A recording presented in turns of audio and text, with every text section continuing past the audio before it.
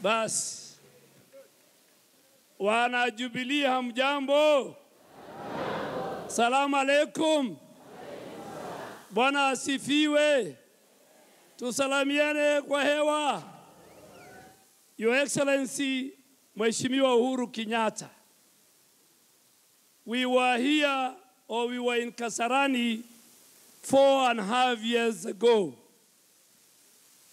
4.5 years ago, when we chose you and we endorsed you as our leader and as our captain of the Jubilee team then. Today, Your Excellency, we are here back at the Bomas of Kenya to give you another opportunity, not by default, but what you have done and what your government has achieved for the people of Kenya, Your Excellency. Your Excellency, before you are the aspirants of the Jubilee Party members and its affiliates. Your Excellency, you told us you want a party that represents the face of Kenya, where people of all regions, all ethnic shades of life, and all religions will have a space to sit. That dream, Your Excellency, we have achieved today. Your Excellency, you said we must bring equity and inclusivity in the nation. I want to stand here and challenge our competitors who always use the tribal card and take them the memory lane of the leadership of Jubilee in Parliament and compare with their leadership in the legislature. Your Excellency, I am the leader of the majority, and I come from the north. I don't come from central, neither the rift. My deputy, Your Excellency, is Naomi Shaban from the coastal region. Your Excellency, the majority whip in the National Assembly is a Maasai, my good friend, our whip, Honorable Katole Metito. His deputy is Honorable Washiali from Western Kenya. Mr. President, I want to tell the people of Kenya, look at the leadership of the minority in the National Assembly, or our competitors.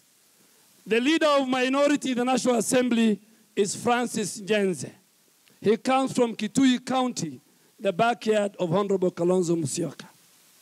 His deputy is the nephew of Raila Amolo Odinga, Honorable Jacoyo Mitio, and even cousin. If you look at the Senate, the leader of the minority is none other than Moses Wetangula. He gave himself a job. His deputy and all the leadership. You look at Honorable Johnson Muthama, the majority whip. The counterpart of the Jubilee in the Senate is nominated Senator Beatrice Elachi. The leader of majority in the Senate, Honorable President, is none other than Professor Kindiki from a very tiny, remote, dry part of Eastern Province, Tharaka Nithi. This is the kind of the picture we want to tell the people of Kenya, that your government believes in inclusivity. Mr. President, you fought for the rights of women in this country. And since independence, no any other government, your father's government, Mzee Moi, Mzee Kibaki, did we have 6 women cabinet ministers. 2 of them holding the portfolio of defense and foreign ministry. Never seen, even in the continent of Africa. This is what you have done for the women of Kenya. Mr. President, day in, day out, they talk about corruption and land issues. Today, Honorable Kalonzo Musyoka, if you can listen to me, his home, where he resides every evening, is the 200 acres land of NYS. You talk about land issue. You look at Honorable Musalia Mudavadi, and Honorable Raila Odinga is on record in a public television that the Golden Bag, the architect of the Golden Bag scandal, was none other than Musalia Mudavadi. Mr. President, I had the opportunity to serve in the 11th Parliament. And the colleagues who served with me here, I'm sure the Deputy President was my colleague. You, as a Minister for Finance, you are my colleague. Honorable Musalia Mudavadi is the only living politician involved in corruption of a cemetery scandal. It's there, it's a report of Parliament. Mr. President, Honorable Moses Wetangula is the only living, and I want to send my condolences to the first foreign minister of the Republic of Kenya, Dr. Munyi Wayaki, which you buried the other day. From Munyi Wayaki to Amina Mohammed today, the only living foreign minister who sold our Kenyan embassies in Tokyo is none other than Moses Wetangula. Mr. President, Mr. President, Nitoboe. Because as we approach the general election, we want the people of the Kenya to make a choice between those when they were given an opportunity, who delivered on the promise they made to the people of Kenya, and those who from morning to evening, they peddle lies, propaganda, and ethnic politics in our country. Mr. President, those of us who work with you, and those of us who are here, who are forming the team that will play the rematch of 2017. And we are very happy. They are giving us a rematch. We have the same team. I thought they will give us Moses Wetangula. I thought they will give us Kalonzo Musyoka. But they have given us a captain that we know. A captain that we have an age difference with. A captain that we know his politics is based on ethnic and hate and division and poverty of the people of Kenya. We present you, Your Excellency, today when you have a scorecard in health, in education, in infrastructure, in social security, in security itself, in unifying the nation. You have a scorecard. In 2013, Mr. President, we had a baggage. We were not in government. We had the ICC on our shoulders. Today, I want to thank the Almighty God. I want to thank the Almighty God who shaded the heavy load that we carried in 2013. In 2017, we are going to the field, to that special march, when we are energized, when we have a scorecard, when we have unified our people, when we have put all our parties together. Mr. President, those of us who are here, we are up to the task. We have the youngest governors. We will produce the first women governors. We will produce the first women senators. We will produce the first people with a disability who will win elective seats.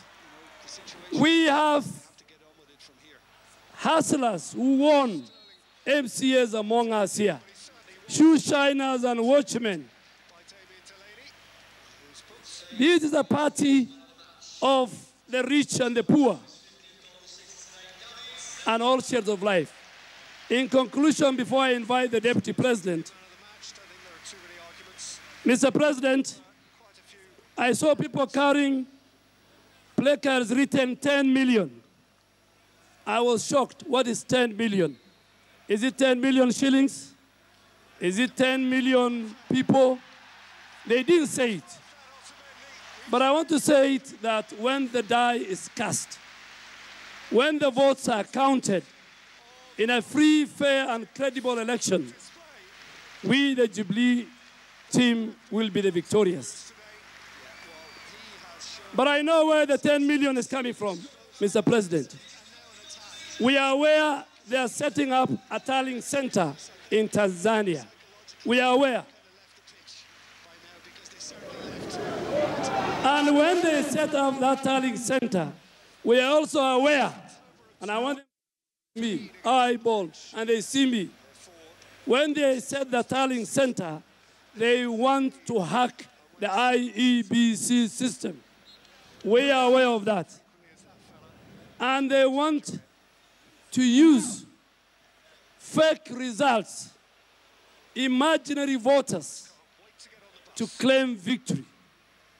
But we, the Jubilee leadership sitting here, in our villages, in our polling stations, form teams that will guard our votes. Mr. President, finally, we are here when I myself, a pastoralist from the northern Kenya, who have never seen a tarmac road. The tarmac was ending in my constituency in Garissa. Today, I stand here, a proud leader, that the road between Garissa and Wajir is under construction. That today, you can drive to Moyale and Marsabit on a tarmac road in 50 years of independence. That today, the national grid has reached northern part of Kenya. That the same electricity that is found in Nairobi can be accessed by the residents. That you created a nation where all of us can be proud on. But I want to give free advice to my colleagues. The 3 principles, or the 4 principles, or the 5 principles, or the assistant ministers. That when Uhuru Kenyatta is uniting the nation across ethnic, religious, and regional dimension, you want to share the cake among 3 communities.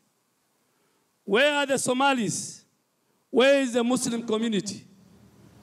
And Mr. President, I tell people every day that, and I want to tell the people of Kenya, please take your children to school. Give your children education. You have seen the damage when you don't take your child to school, or when your child gets a D- and becomes a leader, how that country can go about. Mr. President, I have said much. We are proud of you. You have led us 4.5 years. We have a proud nation. All of us are ready to hit the tarmac. Where the rubber meets the road, we will campaign for you. We will campaign for ourselves. We will bring back the tyranny both in the Senate and in the National Assembly. And Mr. President, last night I watched the Congress, the US Congress. And that is where I saw a similar tyranny is working when the Obamacare was thrown out.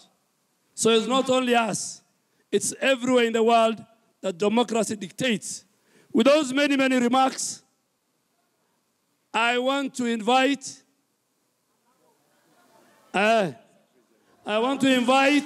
the Secretary General of the great party, the party that did the most free, fair, and credible elections that we are proud of, the Honorable Raphael Tuju, to conduct the required process in law to agree all of us that our flag bearer becomes Honorable Uhuru Kenyatta, the next and the 5th president of the Republic of Kenya. Thank you, sir.